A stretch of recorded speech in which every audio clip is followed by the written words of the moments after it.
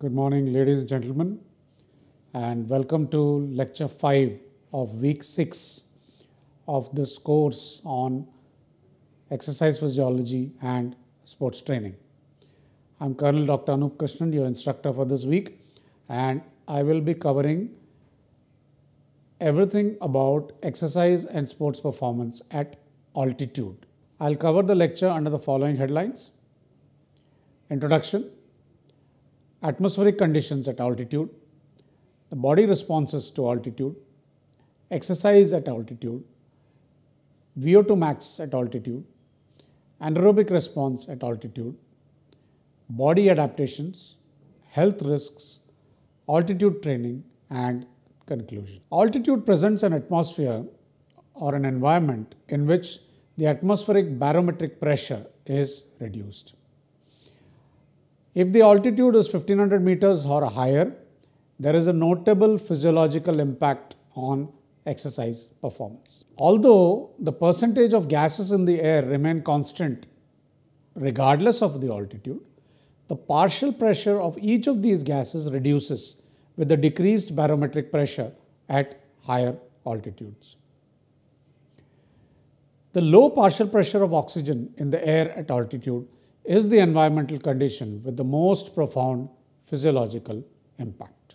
Air temperature typically decreases as altitude increases. Cold air can hold little water, so the air at altitude is dry. These increase susceptibility to cold-related disorders and dehydration. Because the atmosphere is thinner and drier at altitude, the solar radiation is more intense, and if the ground is snow-covered, the solar radiation is magnified, and there is a condition called snow blindness, which is because of solar radiation reflecting from the snow. Altitude causes hyperbaric hypoxia, resulting in a decreased partial pressure of oxygen in the inspired air. The pulmonary ventilation will increase, pulmonary diffusion is maintained, but oxygen saturation is slightly impaired. Oxygen transport is also impaired, and hemoglobin saturation is reduced. Consequently, the oxygen uptake by the muscle is impaired due to the reduced diffusion gradient. Low plasma volume initially increases the RBC concentration, allowing more oxygen to be transported per unit of blood. The cardiac output increases to compensate for the decreased oxygen content per liter of blood by increasing the heart rate. Impaired cardiac output at maximum work and the decreased pressure gradient severely impairs oxygen delivery to the tissues. When you ascend to altitude, there is an increase in the metabolic rate by increasing the activity of the sympathetic nervous system. There is an increased reliance on the carbohydrates for fuel. The exaggerated fluid loss and the general loss of appetite at altitude increase the risk of dehydration. Decreased energy intake coupled with the increased energy expenditure of activity at altitude can lead to daily energy deficits and weight loss. Exercise at altitude has been described by E.G. Norton, who gave this account of climbing without oxygen at 8,600 meters. He says, "Our pace was wretched. My ambition was to do 20 consecutive paces uphill without a pause to rest and pant, elbow on bent knee. Yet I never remember achieving it. I could only achieve 13 paces. We can walk 3, 4, 5 kilometers at sea level normally. But at 8,600 meters, this trained mountaineer could not walk more than 13 paces, 13 steps. This is what is the effect of altitude on physical activity. What happens to VO2 max? The maximum oxygen uptake decreases as altitude increases. However, till the atmospheric PO2 drops below 131 millimeters of mercury, VO2 max doesn't have any effect. That means till about 1500 meters, VO2 max remains normal, and beyond 1500 meters of altitude, VO2 max starts getting dropped. This decrease increases approximately 8 to 11% for every 1000 meter increase in altitude above 1500 meters. That means when you go above 1500 meters, every 1000 degree elevation will see your VO2 max drop by 8 to 11%. What does it imply? It implies that normal people who have VO2 max levels below 50 ml per kg per minute will not be able to survive without supplemental oxygen at Mount Everest. Endurance athletes who have a high VO2 max at sea level have a competitive advantage at altitude. If everything else is, VO2 max declines on arrival at altitude, and hence competition at any given pace will be performed at a lower percentage of VO2 max. What happens to anaerobic activities at altitude? Anaerobic sprint activities are generally not impaired by moderate altitude because the energy is provided by ATP, phosphocreatine and the glycolytic systems. The thinner air at altitude provides less aerodynamic resistance to athletes' movements, and because of these reasons, at the 1968 Olympic Games, world or Olympic records were set in the 100 meter, 200 meter, 400 meter, 800 meter, long jump, triple and 4 into 100 meter relay in both men and women category. What happens to chronic exposure to altitude? How does the body acclimate? When people are exposed to altitudes, their bodies gradually adjust to the lower oxygen partial pressure in the air over months. However well they acclimate to the conditions at high altitude, they never fully compensate for the hypoxia.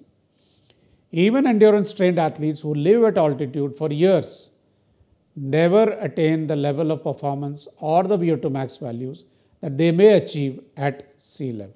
Generally, about 3 weeks are needed for full acclimation to even moderate altitude. For each additional 600 meters of altitude increase, another week is needed. But all these beneficial effects are lost within a month of return to sea level. Increase in pulmonary ventilation at rest and during exercise is one of the pulmonary adaptations to altitude. Within 3 or 4 days at 4000 meters, the increased resting ventilation rate levels off at a value that's approximately 40% higher than at sea level. Submaximal exercise ventilatory rate also plateaus at around 50% higher, but it will take a longer time frame. Increases in ventilation during exercise remain elevated at altitude and are more pronounced at higher exercise intensities. What happens to the blood? During the first 2 weeks at altitude, the number of circulating erythrocytes increases. Basically, number of RBCs increase. The lack of oxygen stimulates the renal release of erythropoietin, which increases for about 3. The increased RBC number may be evident for 3 to months or more. After a person lives at 4000 meters for about 6 months, his total blood volume increases by about 10%. Blood hemoglobin concentration tends to increase with increases in elevation. The reduction in plasma volume during acute altitude exposure reduces the total blood volume, thus reducing cardiac output. But with acclimatization, as the plasma volume and RBCs increase over several weeks to months, maximal cardiac output increases. Muscle adaptations. After 4 to 6 weeks of chronic hypoxia, muscle fiber cross-sectional area reduces. Capillary density increases, causing more blood and oxygen to be delivered. Muscles' inability to meet high exercise demands at high altitude is due to the reduced mass and reduced ATP generation capacity. Muscles lose some capacity to perform oxidative phosphorylation and generate ATP. The cardiovascular adaptations at altitude. Aerobic capacity remains unchanged for up to 2 months at altitude. VO2 max values and running performance were not significantly improved with acclimation in several studies which were conducted. Reduced PO2 max of altitude makes it more difficult for athletes to strain at the same intensity and volume as at sea level. There are several health risks at altitude. Most common is something called acute mountain sickness. People who ascend to moderate and high altitudes commonly experience symptoms of AMS. This disorder is characterized by headache, nausea, vomiting, dyspnea, and insomnia. The symptoms may begin anywhere between 6 to 48 hours after arrival at high altitude and are most severe on days 2 and days 3. Though not life-threatening, severe altitude sickness can be incapacitating for several days or longer and may progress to one of the other conditions like HAPO, high altitude pulmonary edema. HAPO is the accumulation of fluid in the lungs and is life-threatening. It is seen in unacclimatized people who rapidly ascend to altitudes above 2,500 meters. It occurs in otherwise healthy people and has been reported more often in children and young adults. The pulmonary vasoconstriction resulting from the hypoxia causes blood clots to form in the lungs, causing overperfused tissues and fluid and protein leak from the capillaries. The fluid accumulation interferes with the air movement into and out of the lungs, leading to a shortness of breath, cough, chest tightness, and excessive fatigue. Cyanosis of the lips, fingernails, mental confusion, and loss of consciousness may occur. HAPO is treated via administration of supplemental oxygen and movement of the victim to a lower altitude. After HAPO, there is something called high altitude cerebral edema. It is characterized by mental confusion, lethargy, ataxia, difficulty walking, and it may progress to unconsciousness and death. It is reported at altitudes greater than 4,300 meters. And there is a hypoxia-induced leakage of fluids from cerebral capillaries, which causes edema and pressure buildup in the intracranial space. Basically, fluid buildup in the brain. Treatment involves administration of supplemental oxygen, hyperbaric chamber, and a prompt descent to a lower altitude. Training under hypoxic conditions. Now we have seen all the effects and benefits and ill effects of altitude. Athletes and coaches and exercise physiologists have believed that training under hypoxic conditions in an altitude chamber or at high altitudes may improve sea level endurance performance.